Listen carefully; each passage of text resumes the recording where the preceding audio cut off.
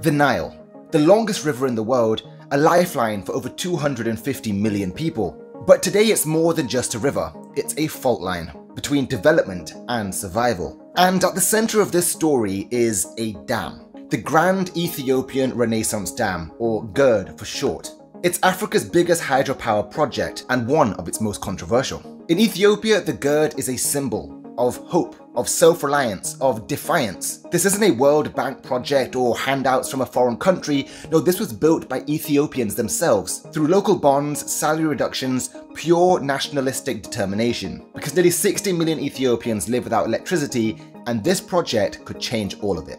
It's expected to double the country's power output, enough to light homes, run factories, and export electricity to neighbouring countries like Sudan and Kenya. For Ethiopia, the GERD is more than just an infrastructure project. It's literally liberation. But downstream in Egypt, the story changes. Because for Egyptians, the Nile is more than just a river, it's survival. 95% of Egyptians' population relies on the River Nile. And with one of the world's lowest water per capita shares, any disruption could be a great concern. Egypt's rights to the water in the River Nile date back to some treaties signed in 1929 and 1959. These treaties were signed under colonial rule. The treaties awarded fresh water to Egypt and Sudan, completely excluding Ethiopia, and of those two countries, Egypt got the majority share. So when Ethiopia decided to build the GERD across the Blue Nile, which provides most of the water to the Nile downstream, you can see why Egypt saw it as a threat.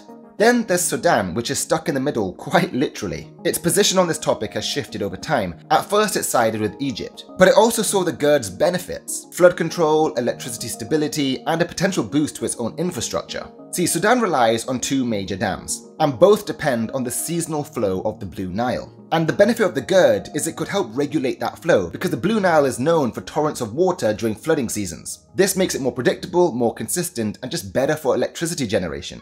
But Sudan stipulates that they need clear coordination. Any rapid filling in the GERD could mean less water in their portion of the Nile, causing major issues. More than a decade of negotiations have gone nowhere. The core disagreements? Ethiopia wants flexibility. Egypt and Sudan want legally binding contracts. Egypt wants the United Nations involved. Ethiopia says African problems need African solutions. And while diplomats argue, Ethiopia continues to fill its dam. Each year, a little bit more water, a little bit more tension. Could Ethiopia weaponize water? Technically, yes, but doing so would reduce its own electricity generation, which is a primary reason for the dam. But still, Egypt and Sudan face real consequences. Loss of nutrient-rich silts that come with the river, a greater dependence on fertilizers, shrinking farmlands, and rising costs. This isn't just about water, it's also about power. If you enjoyed this video on Earth Explained, like, comment, share, follow, and I'll see you in the next one.